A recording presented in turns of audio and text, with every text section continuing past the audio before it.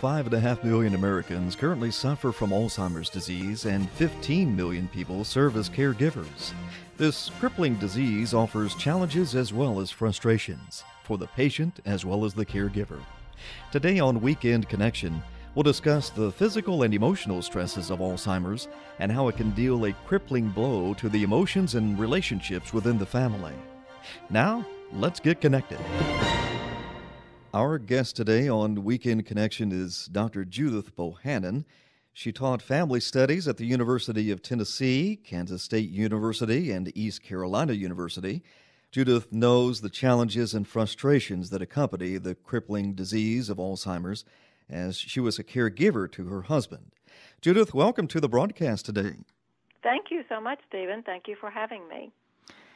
Judith, as you find out that a loved one has Alzheimer's disease, having a knowledgeable and compassionate doctor can't be overlooked. I can imagine that would add to the stress level if people hesitated to ask their doctor any questions they might have.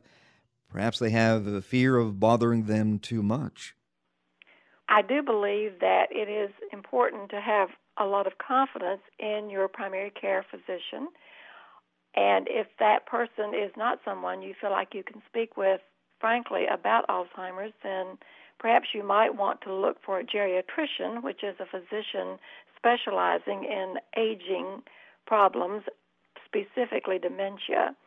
And I found that to be a good source with my husband. The physician was very caring and gave me a lot of good advice and good information. A neurologist will work with the patient initially, and some people stay with the neurologist and others move either back to their primary care physician or, as I say, find a physician who specializes in age-related illnesses. As we mentioned, Judith, you were the caregiver to your husband, and in your experience, did you find that there were specific times of the day when your husband was less confused or more cooperative? Were you able to develop a routine that made things go more smoothly? I think that probably the evening is a time when both the patient, the Alzheimer's patient, and the caregiver are tired. And so I don't think that period of time is the optimum time for either one. I think the middle of the day is always a good time. The other thing, though, with that is that you're going to have good days and bad days. So some days may be bad for the full 24 hours.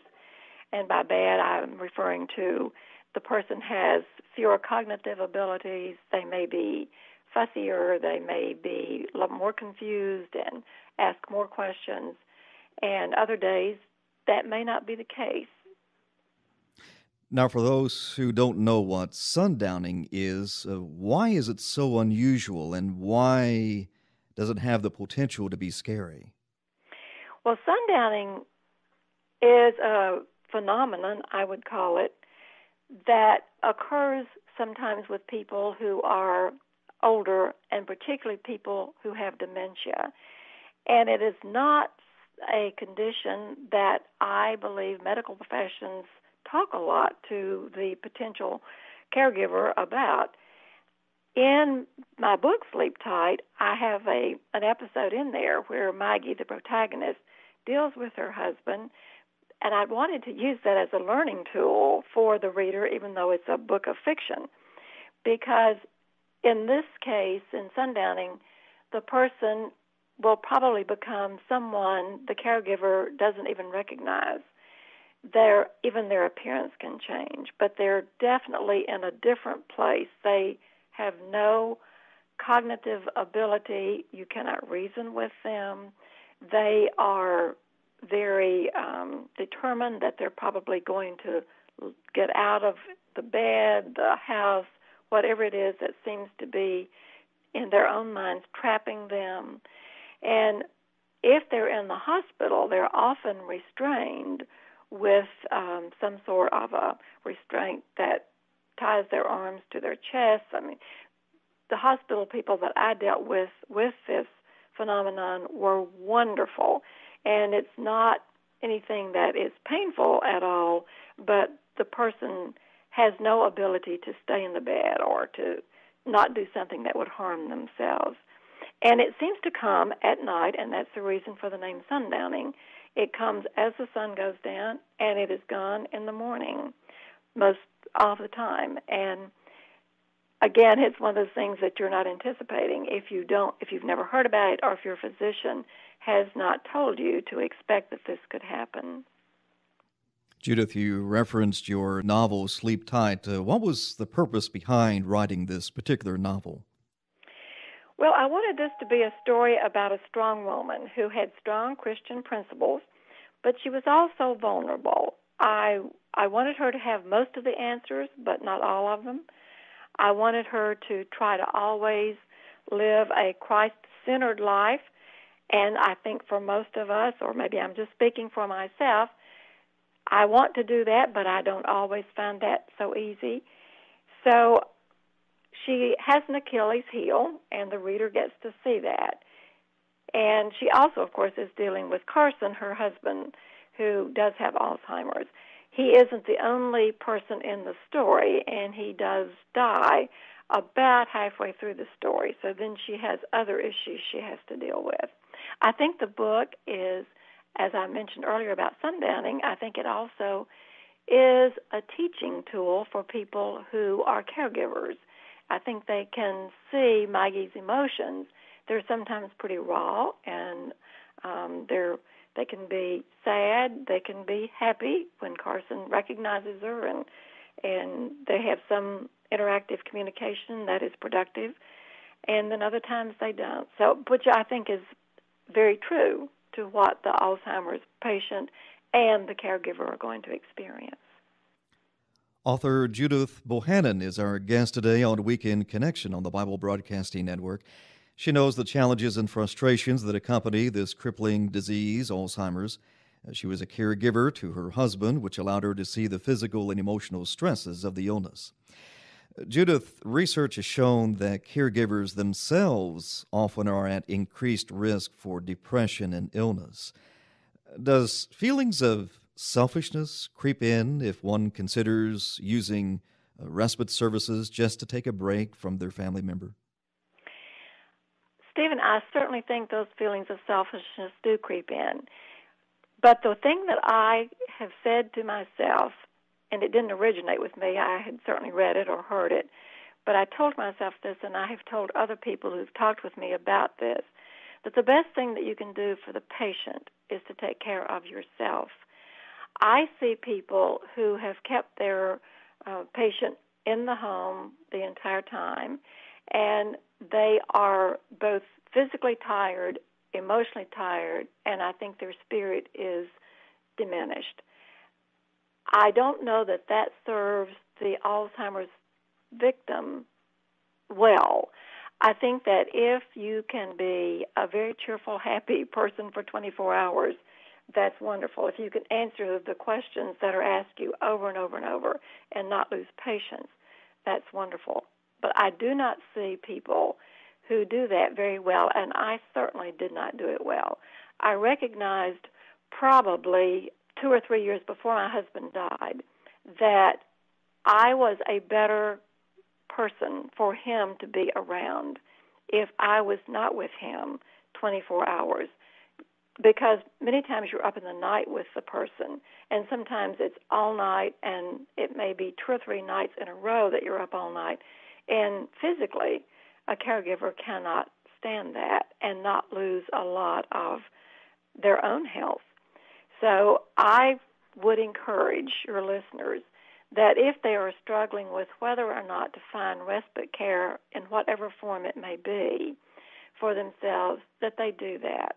I have friends who are now struggling with husbands who have Alzheimer's, and I have encouraged them to do this. At least get someone to come into your home several hours during the day to give you a break. For one thing, you'll need to go for your own doctor's appointments or any sort of appointment that you may need to attend to. So you'll need someone there with them during that time. It becomes very difficult to take them with you. You can't generally go to a doctor's appointment without taking them into the room with you, because I found with my husband, if I left him in the waiting room, that pretty soon he was talking to the nurses and the receptionists about where's my wife, I want my wife. And so they had to find me, and that just became burdensome for the people who were there in the office, as well as a struggle for me.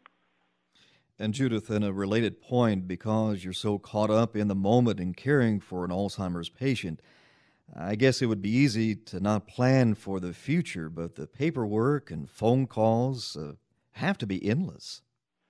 Yes, they are. And I would also recommend to listeners that you get a power of attorney for both your spouse's health care power of attorney and also a financial power of attorney, so that you can deal with the health care issues and also with any financial issues.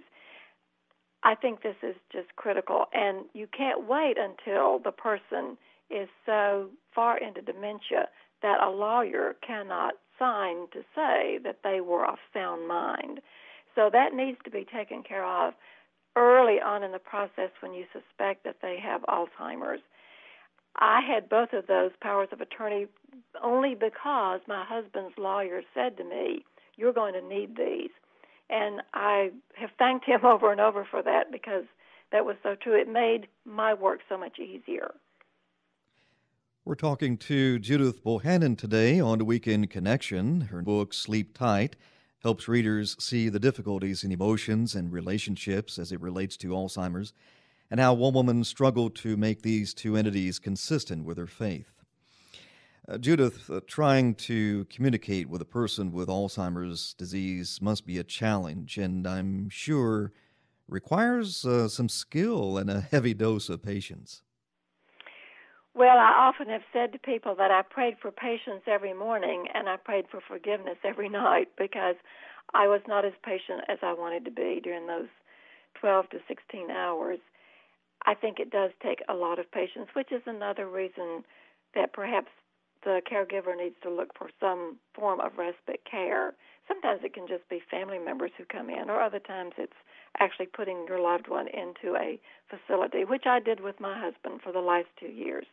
He became a total lift patient, so I did not feel that I could lift him and stay healthy myself. So that was a judgment call on my part. And also the doctors had recommended it at one point. So, everybody's situation is a little different. But the patience factor is certainly there. The person may ask you 25 times, "What day is it?" And you will answer that 25 times. And the 26th time, you just kind of lose it and say, "I've told you over and over it is, first day of May." That, I believe, is probably fairly typical with most people. Certainly, the Alzheimer's victim is going to ask questions over and over because they don't remember it. And they have no recollection that they've asked you that 25 times. For them, it's the first time they've asked it. So they don't know why you are impatient with them either. And, of course, that's difficult for them, and it's difficult for you. Judith, as we conclude the broadcast today, are there organizations that would offer more information about the disease and treatment options? Yes, I think today we have such good facilities for that. There are lots of local organizations, too. The Area Agency on Aging is a good place to start, and that is in almost every location. There are support groups. The medical profession can put you in touch with those.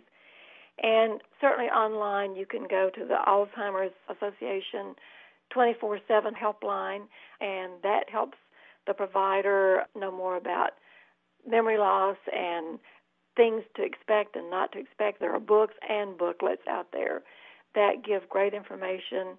The U.S. Department of Veterans Affairs also will help caregivers in what they need to know about getting help. NIH, the National Institute of Health, has an Alzheimer's Disease Education Center, but online you can find all of those sources.